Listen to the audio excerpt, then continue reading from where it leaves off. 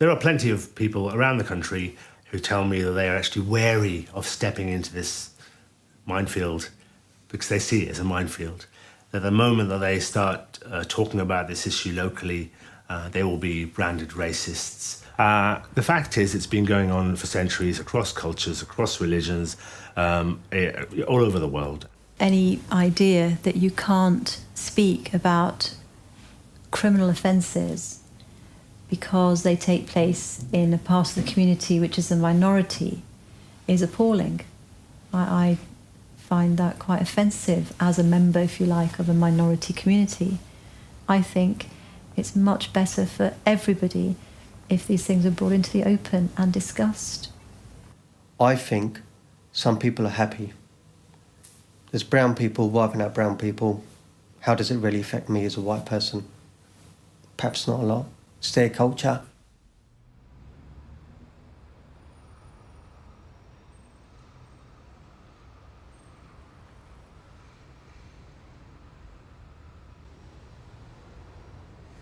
I go and visit Banaz's grave from time to time, and I'm not sure how many other people actually do that. And I'm not sure if anyone else would ever be able to find it, because that grave was left unmarked for years after the trial.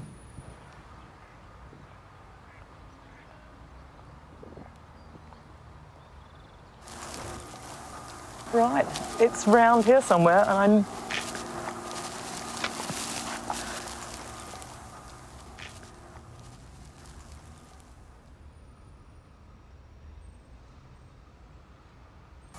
Well, that is new. That is absolutely new, that marker. But I'm pleased that that's on there. That's good. Of course, what the family wanted was to wipe her name off the face of the earth. I think Beckal told me when I saw her the last time that she'd planted some lilies, some lily bulbs in there, which were her sister's favourite flowers. It's really nice. A bit early for them to be coming up yet, but it'd be nice when they come out.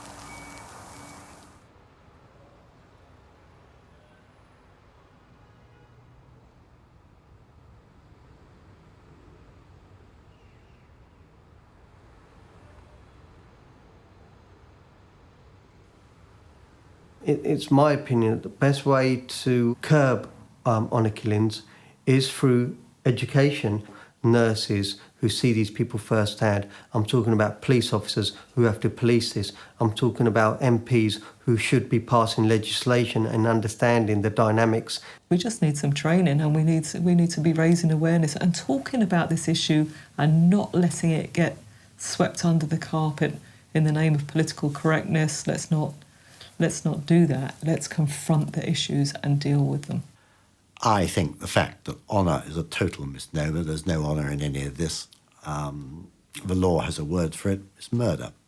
There is very much a tendency to stereotype honour killings as if they were an entirely Muslim phenomenon. This is not the case, and it's not just that this perception leads to xenophobia and negative stereotypes about Muslims. This also means that authorities are in danger of missing women at risk. If they think that you have to be Muslim to be at risk and they don't provide protection because they don't believe you, then this is a very, very serious issue for women of other communities. Do you feel like your life is still in danger? Yes, I do. I feel like my life, it will always be in danger. Safety is something I dream of. Yep, something that I really, really am longing for, but in my circumstances, I don't think that's going to happen very time soon. I'm only doing this in the name of my sister, for my sister. And, she will always live on in my heart, in my life.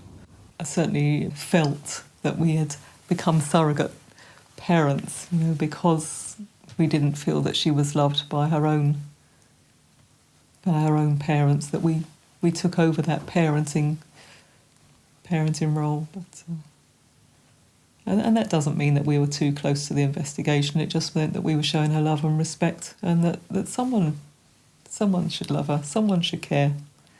So we did, and we still do.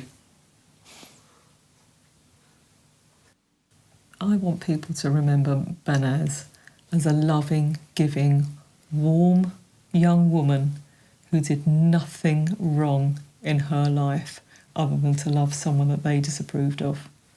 That's how I want her to be remembered.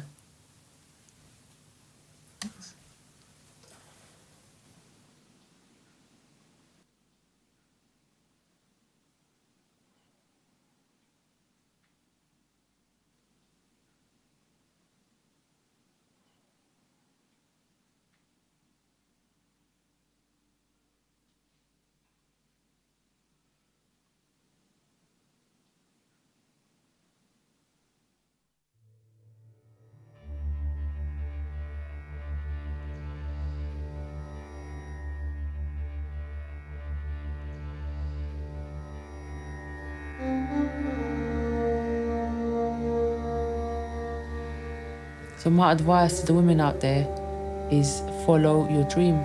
Leave home if you need to. Leave the area you're in if you have to.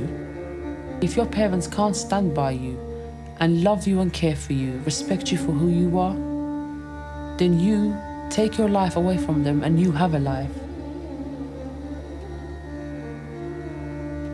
I think one of the things that so many women are really scared of is the isolation. But the isolation has to come or there's no happiness. I have been there, and I'll tell you something, I left home at just under 16 years old. You make friends that once you've left home, when you make friends that are there for you for life, and that's what you have to replace your family by.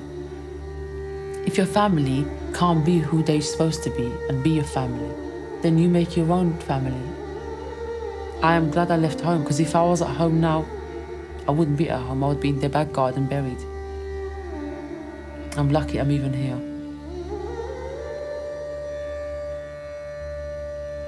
So leaving home is the best thing I've ever done, and I wouldn't change it. I would just change one thing. I should have taken Banaz with me.